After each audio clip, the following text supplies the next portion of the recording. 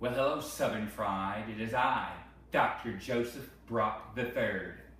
I've had just over a week to ponder the happenings of August Sizzler.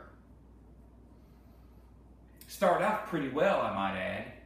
We said goodbye to Todd Sexton as he quit, or so we thought. Great farewell party.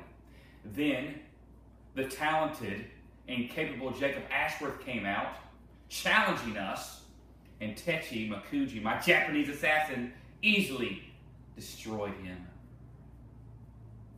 The career ender Brian Kane, my Phase 1 Cup trophy champion, outmaneuvered and outsmarted that big, overgrown busybody Jeter and won.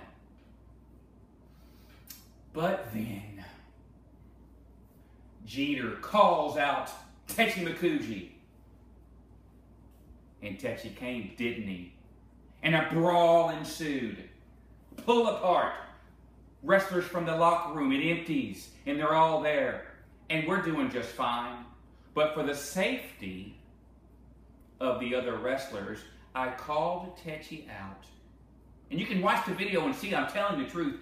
And we began to walk to the back. Brian Kane, Techi, and myself began to walk out. When Jeter jumps him from behind, attacked my client, my Japanese assassin, the real monster of Southern Fried. Like a coward, Jeter jumped him from behind. And then, while we looked for Drew Blood in the back,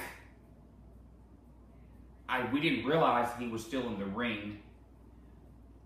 That no-good Todd Sexton stabbed him in the back, Pearl Harbored him.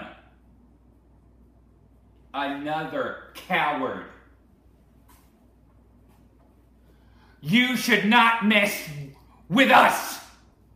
In that crossroads on September 23rd, oh, I'm having a hard time controlling myself. Todd Sexton, you will pay. Jeter, you'll find out why Techi's a real monster.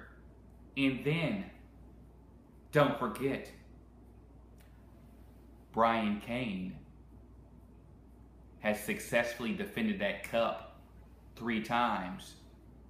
At any moment, at any point, you never know when or where, he'll cash that cup in and we'll take home the Southern Fried title. Don't you forget it. I'm Dr. Brock, and you people disgust me. Good day.